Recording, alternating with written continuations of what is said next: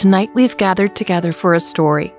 In the world of Greybobby, this faithful puppy and his sister Betty the bookworm venture out once more to learn all they can about the God who made them. Let's settle in for another bedtime devotional with Pastor Zach. Well, class, I have some exciting news. We are going to have a class-wide Soapbox Derby. Niles Noctura, the kind old barn owl that taught science, turned to hand out instructions for the race. What is a Soapbox Derby? A Soapbox Derby is when you make a race car out of crates and other secondhand stuff. And then you get to race them. Man, oh man, I've been waiting for this. I've got a design that's sure to win. Really? Can I be on your team then? Well, it says here on the instructions that we can work as individuals or teams. And when it comes to soapbox racing, I'm afraid I'm a bit of a lone wolf. Sorry, Greybobby. Mr. Noctura overheard Red and turned his heart-shaped face to address the class. I know that sometimes agreeing on a design can be difficult, and working in a group is hard, but I think you'll find that it will produce better results in the end. You may, of course, work alone, but just be aware that you design alone, you build alone, and you race your car alone. As the bell rang to dismiss class, the students started to group up. Barbara Yak and her friends formed a group, Betty and Joy formed a group, and Brushy and Greybobby decided to team up on building a car. Just as he had said he would, Red decided to work alone. But as you might expect, his cousin and brothers formed their own team. I come from a long line of proud German engineers. We are going to blow everyone out of the water. It's a road race, Bart, not a boat race. I know. It's just a metaphor, you simple-minded porcupine. After school, the children talked about the kind of cars they would build. I'm so excited. If there's one thing that my family knows, it's speed. That is why we're gonna win. Hold up there. Who is the undisputed snow sled champion at school? That's right, me. Well, this isn't a race on snow. Yeah, you mangy mutt. You didn't even know what a soapbox derby was. We know you know what a soapbox is, Barbara. You always seem to be on yours. Look, guys, not to brag, but you should probably just stay out of this one. The Crimson Comet has been on the drawing board for years, and now it's going to become a reality. We'll see, Red. We will see. Over the next week, they spent time in science class building their Soapbox Derby cars. Each one was as unique as their maker. Barbara Yak called hers the Yakmobile. It was made of an industrial fiberglass shell bought by her father. In fact, the whole thing was made by specialists her father had hired. Not exactly honest, but for whatever reason, Mr. Noctura allowed it. Construction is only half the contest, Miss Yak. You still have to drive the car. Like, no worries, Mr. Nocturna. This thing will drive itself. It was built by Swiss engineers. I don't need to bother with a single thing except taking calls on the phone. That's built into the car. Interesting plan, Miss Yak. And what, pray tell, will your pit crew be doing? Their nails, of course. Joy and Betty argued over the name of their car. Joy wanted to call it the Jackrabbit 3000. Betty wanted to call it the Bookitmobile. In the end, they settled on Hair Razor. Their power source? Joy's own 2 feet through the bottom of the car. She guaranteed she was faster than any engine. Are you sure you don't just want to use pedals? Are you kidding? I don't want anything between the street and these feet. Bart and his cousins took to wearing lab coats, using slide rules, and measuring every inch of their car for perfect engineering. It was an aluminum car that was polished until it shone a bright metallic. They called it Silberkugel, which meant silver bullet in German. Bart thought the name was a witty play on werewolf legends. It is witty, is it not? The sort of thing that gives me many ha-has. Oh, what sort of pedal system do you have there, Bart? Pedal system? The Silberkugel runs on steam. Oh my, steam. What's the fuel? A mixture of coal and pine tar. Bart, you do realize that pine tar can tend to pop? Are you doubting my engineering skills, Mr. Nocturna? No, but what do your cousins have to say about it? My cousins are of no consequence.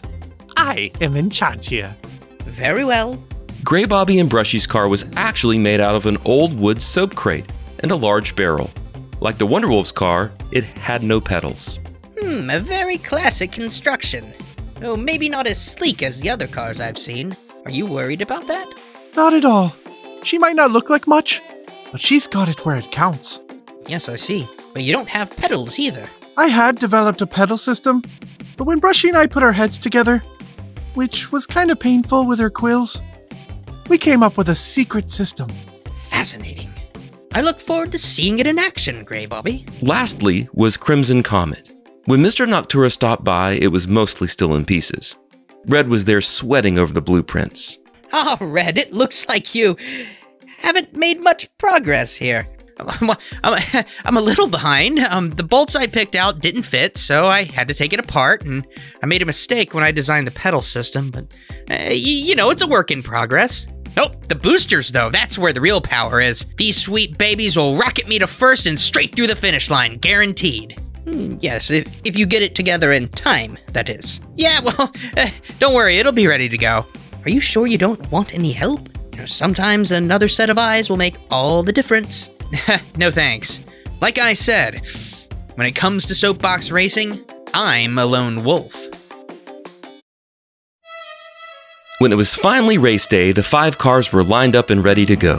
The Yakmobile, the Hair Raiser, Sibberkugel, Crimson Comet, and Greybobby and Brushy's car, which they called the Bombleberry Blitz, presumably because they had painted it a deep purple, the color of bombleberries. Barbara drove the Yakmobile, while Joy used her foot power on the Hair Raiser. Betty was her pit crew. Bart readied his goggles and his special pine tar fuel for the Sibberkugel. His brothers were his crew. Brushy drove the Bombleberry Blitz, while Greybobby wore a headset as his pit manager. But Red, he was on his own, a lone wolf. Mr. Noctura picked up the flag and got ready to start the race. Students, start your engines. Ready? Go! And they're off! The Yakmobile is off to a commanding lead, followed closely by Soberkugel. In third is Crimson Comet, with Hair Raiser and Bombleberry Blitz neck and neck. Wait, this car's going too fast. I couldn't hear you. Did you say that Trad is sitting with Sheila? That conniving kangaroo! It is time to show the power of my steam engine! I see you, Bart, and I think it's just about time to pass you with some rocket power. After the first turn, it's still Yakmobile. Wait, no, whoa! It's the Silverkugel speeding ahead with a puff of steam. Hair Raiser's pulling way ahead of the Bombleberry Blitz, and the Crimson Comet is catching up with the Yakmobile. Oh, wow, folks, look at the rockets on the side of the Crimson Comet. He's zooming past the Yakmobile. He's moving up, neck and neck with Silverkugel. 9! Go away! Sorry, Bart, you're fast, but just not fast enough. And the Crimson Comet is out front. Silverkugel has slipped into second. The Yakmobile is... Wait, what is she doing? I'm coming, Trad. Don't you pay any attention to little Sheila over there. Okay, now I just gotta pull over, fix my makeup, my eyelashes, and... Wait a second, how do you stop this thing? Barbara Yak's Yakmobile is veering out of control! Ah! And the Yakmobile has crashed into the stands, and alas is out of the race. Oh, Trad, would you be a dear and help me get out of this car? The cars are entering lap 2. Come on, Brushy! Just a little faster! Crimson Comet is still in the lead, Silverkugel is still in second, but not so fast, folks, because Hair Raiser is gaining on them. 9! I will show them! Throwing all the fuel into the steam engine! Silverkugel is speeding up, but something's happening to the steam engine. It's expanding, and oh no, folks, the steam engine, it's gonna blow! 9! The pine tar is exploding! Whoa, and there goes the Silverkugel steam engine! And Team Wonderwolf is out. Crimson Comet is still in the lead, but Hair Raiser's coming up fast, and Bombleberry Blitz has fallen into last place. But wait, Hair Raiser's slowing down. Ouch! What am I stepping on? Uh-oh. It looks like Joy's stepping on Brushy's quills that fell off on the first lap. And Hair Raiser has pulled off the race course. Looks like the rabbit is pulling quills out of her feet. Folks, that's gotta hurt. Now's your chance, Brushy! Deploy the Bombleberry juice! Okay, let's see. Seat warmer. Back massager. Oh, here it is. Oh no, Poker Face is gaining on me. Better kick it into high gear. Time to hit the overdrive. No! The bolts are coming off of my rocket! Whoa! Crimson Comet has lost its boosters and they are headed up, and away. And Crimson Comet is coming to a dead stop. Will you just look at him, folks? Would you just look at him? Oh, but here comes Bobbleberry Blitz with a trail of porcupine quills coming off of it like the tail of a comet. Go, Brushy, go! And the winner is the Bumbleberry Blitz. It was quite a soapbox derby. In fact, Mr. Noctura said he'd never seen one like it in all his days at the school. After Mr. Noctura had given Greybobby and Brushy their award, he went to each contestant pointing out the various problems with their design. When he reached Red, Red was downcast. Red, I really did like your car. The Crimson Comet was a great design. Yeah, if it was such a great design, then why did I lose? Because it was missing something. What? A team. You tried to do it all by yourself. If you had many advisors working on it with you, they would have noticed early on that you had the wrong bolt. Then you would have also had help and wouldn't have had to rush. Those bolts would have been on tighter, and you would have won. Yeah, I guess you're right. Suppose it doesn't pay to always be a lone wolf. You know, I know Gray Billy has favorite proverbs, and so do I. Here's one of mine. Proverbs 15:22. Without counsel, plans fail, but with many advisors, they succeed. Being a lone wolf can be fine sometimes, but most of the time our plans will fail without help. It's true of people, and most especially true when we don't seek the Lord. We need the guidance of wise counselors. Most importantly, we need the wise counsel of His Spirit within us. That's something to remember when you feel like you want to go your own way. Thanks, Mr. Noctura. I promise I'll remember. With that, Mr. Noctura and Red joined Greybobby, Betty, Joy, Brushy, and the others to celebrate. And Barbara made sure to sit between Trad and Sheila. What did we learn today? We learned that when we don't ask for help, it can cause problems for us. We need other people sharing their wise words with us. We need teamwork and not to be loners or lone wolves.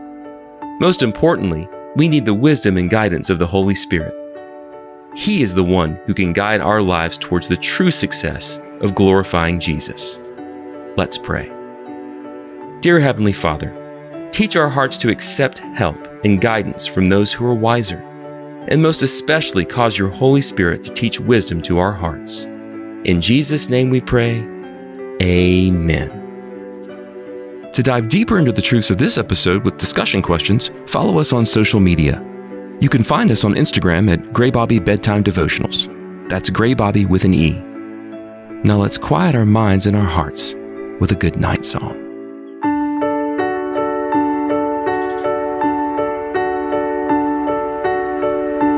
All across the city, the lights are winking out. All across the night sky, the stars are twinkling now. The Lord who reigns from heaven above does not slumber, nor does he sleep. Because of his unfailing love, a faithful watch he will keep. All across the city, the lights are winking out. All across the night sky, the stars are twinkling now. Now hear the Lord's blessing over you. May the Lord bless you and keep you. May the Lord cause His face to shine upon you and be gracious to you. May the Lord turn His face towards you and give you His peace. Amen. Hey, Mom and Dad. If you want each week's new devotional automatically sent to your podcast downloads, be sure to subscribe. See you next week.